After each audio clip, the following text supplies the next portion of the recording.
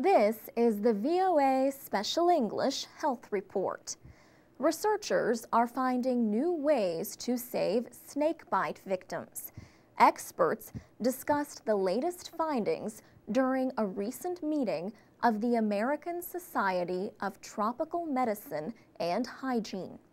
Scientists in Australia have shown that a chemical called nitric oxide could increase the chances of surviving a poisonous snakebite. The scientists injected rats with deadly amounts of snake venom. Then they rubbed an ointment containing nitric oxide on the skin around the injection site.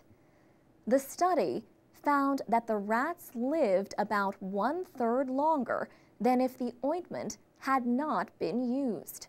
But the treatment had to be started very quickly. Dirk van Helden led the research at the University of Newcastle in New South Wales. He says the nitric oxide ointment also showed promise in humans. Volunteers were injected with a harmless liquid that contained molecules about the same size as snake venom molecules. Many snake venoms contain large molecules that can only enter the bloodstream through the body's lymphatic system. The nitric oxide slows the pumping action of the lymphatic system, and that slows the flow of venom into the blood. The study appeared in the journal Nature Medicine. Scientists say the findings could help save many lives. A study from 2008 found that poisonous snakes cause as many as 94,000 deaths worldwide each year. But Ulrich Kook of the Biodiversity and Climate Research Center in Frankfurt, Germany, says new numbers from very rigorously designed and well-conducted studies in India and Bangladesh have come up with numbers that suggest that the real death toll of snake bites at the global level is much higher.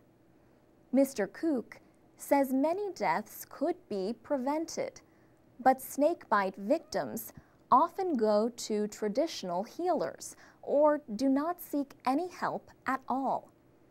Either because there is no treatment available, no antivenom, which is the specific drug to treat snake bites, or because healthcare staff do not know how to treat snake bites, or because transportation to get to a health facility is not available or too expensive. There is no single antivenom that can be used to treat all snake bites.